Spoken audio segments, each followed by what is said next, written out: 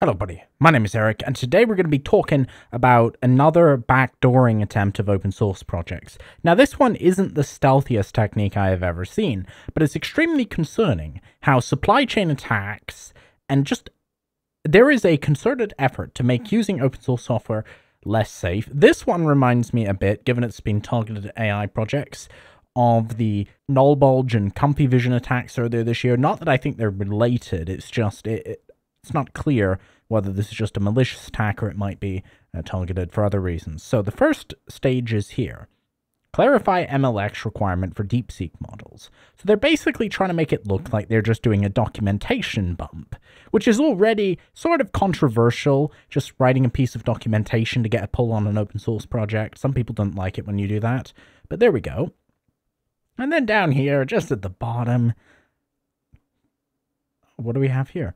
Exec, that's not a good sign. .join, character X for X in, and then we've got a massive string of characters. So, what does this char for X do? Well, basically, that just takes the ASCII ordinal, which is a number that corresponds to a character. Now here, this guy is saying, did you mean to do that? Now, the only thing that might make this a bit easier to fall for is that this guy is actually impersonating quite a well-known figure in AI, this Evil Dojo 666. Now, most people on here actually thought Evil Dojo 666 was a red flag, but no, that's actually his name. So he tried it to a couple of other projects as well. Doc Mage 666. He's no longer on GitHub, and we can see he'd done the same thing. And then Malcore actually does have the deobfuscated payload. So this user has been making this PL in multiple different repos. Targeting stable diffusion. These are not just AI. It looks like some of these, there's a Bitcoin one. So these are pretty broad. And then we got import OS, import URL lib. And then from evildojo.com, we download stage 1 payload. Then y equals x.read, which is simply the text of that. Then we decode that with UTF-8, close it, and then execute it. So this is actually going to be some sort of PowerShell script. Now, as far as I know, we'll see if Malcore has it, but nobody else has archived that. And then there's more indication over here of people continuing to look at it. So this person definitely made several accounts, and if you can search on GitHub, and GitHub is unfortunately littered with malware. We can see all of these different things, and you should never...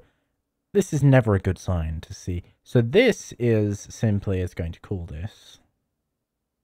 This is 2 years old. So let's see what this older one does. It's the same idea. Trick as always to dealing with these kind of things. If you can clearly see in the script where the execution is, and ideally you do this on a virtual machine and not a virtual machine that you have anything signed into. So we're going to be really careful here because I have my accounts on this VM. But it should be dead if it's 2 years old and download something from the internet. What do we have here? A link to another questionable piece of GitHub code. If this exists, we print this, and if it doesn't, we print gaggle. Okay. Now this first chunk is then just importing HTTPX, and then we get this URL, and this user is no longer on GitHub. Wait a second. They are. But they removed any references to the malicious project. This one is a bit stealthier in using the semicolon method, so that you might not initially notice. This also appears to be Python 2, given the lack of parentheses. This one actually has quite a bit more going on. We've got Marshall, and this then loads that in. See what this one does.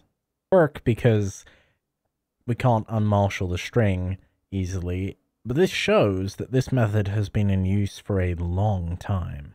I'm going to search for an alternative with a semicolon exec, because you can be very confident anything with semicolon exec is not legit. So we go, okay, rare exception here. My boys at Vector 35 not doing anything shady. Reverse shell as a service. This could be. Now this one has layers, and I actually, okay, good thing that, so that's interesting. So if you, that's why you don't use that trick, not on a VM, because I actually, well, luckily it didn't work because I think this was intended for Linux, but I'm actually curious now to see what this really is. Seems like it's executing rmrf /, which of course doesn't, trying to delete procfs, which of course doesn't work. Yeah, so it just, what it does is it calls os.system with a bunch of rmrfs. What a strange piece of code. So it basically, I'm assuming it's targeted, because it seems to be targeted at a weird Android distro, and then it executes a bunch of very obfuscated code that ultimately calls rmrf /. Never a great idea. So that's going to be all for this video. It's interesting how these tricks keep on escalating. They're not just hiding them in projects for skids anymore. Now they're actually trying to target legit projects across the board. So the main way, of course, is if you're an open source maintainer, you want to be checking. If there's a pull request, especially if it looks like it's really minor, just check they haven't snuck anything in. If you're a user, the only real thing you can do, especially if you're a developer, is you can think, especially if it's a trivial function, do I need to use an external library for this? Or should I just DIY it? That's one way.